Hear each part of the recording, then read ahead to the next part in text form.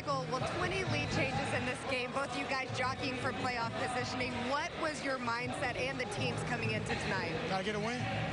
Tonight we came out with a mindset of coming on the road, getting a win. Everybody did a great job of contributing all night long. We came up with the win.